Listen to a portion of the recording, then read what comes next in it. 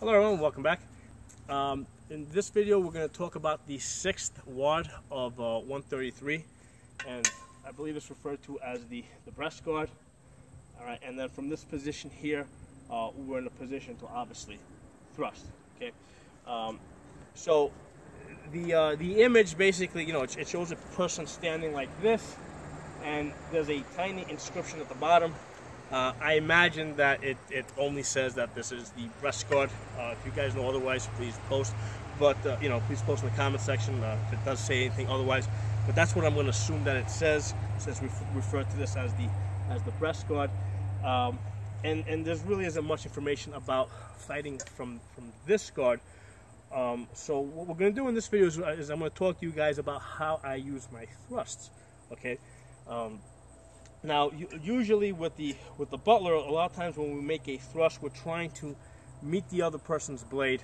Because if somebody is in this guard over here, it's obvious that they're going to thrust. Okay, that's the most obvious thing that they're going to do.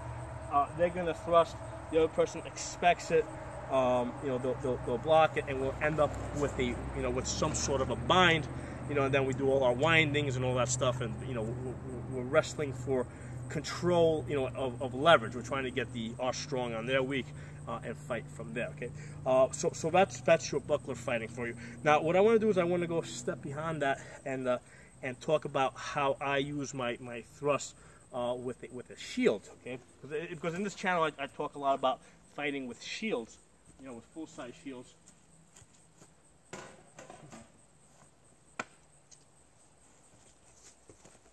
Okay, so same guard. We're here. We're in this. We're in this. The same breast guard over here. Okay, it's obvious that we're gonna thrust. The difference now is because I got a larger shield.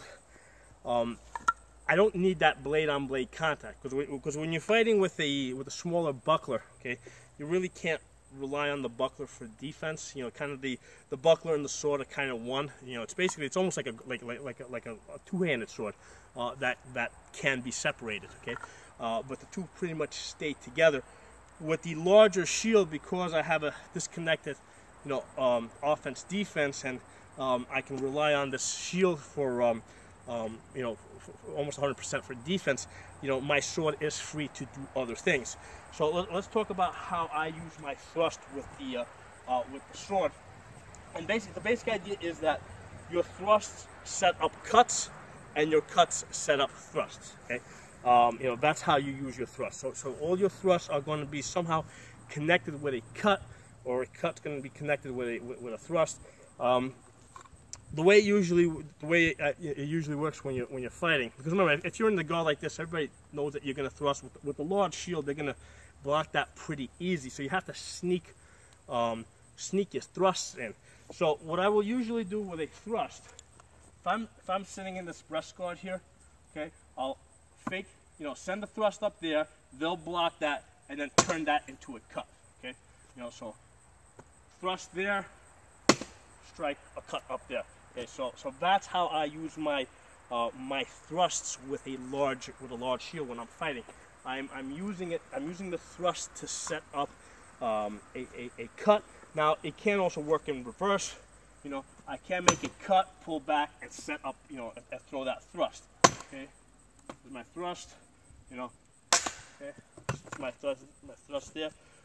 So that's how I use my thrust. So basically, this 5th ward of 133 is about thrusting, I thought this would be a good opportunity to talk about how I use my thrust.